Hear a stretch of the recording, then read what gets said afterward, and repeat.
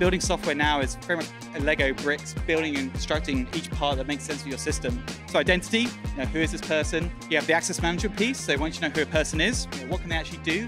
Should they be allowed to access a particular thing? The name of the game is least permissive. So you want to narrow down the permissions that you're giving to only what is needed. In order to do that, you need to have some kind of help in understanding what permissions are actually being used versus how much are being granted. But actually, I a lot of times will say that the fundamental feature that a service mesh brings is identity. We need application identity in a runtime authenticatable way everywhere, ubiquitously.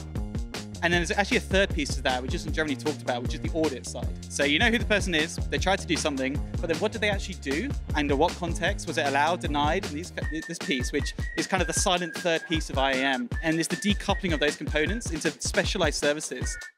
We're seeing end user identity being used more pervasively in the system. And it used to be that a request would come in the front door, and at my API gateway, I'm going to look at it and I'm going to validate and authenticate that end user, and then it's going to go into my infrastructure and like, good luck. Now we actually are passing that all the way through, and at each step we're authenticating and authorizing that that user in session can do the thing that my service is about to do, not just at the front door but all the way through.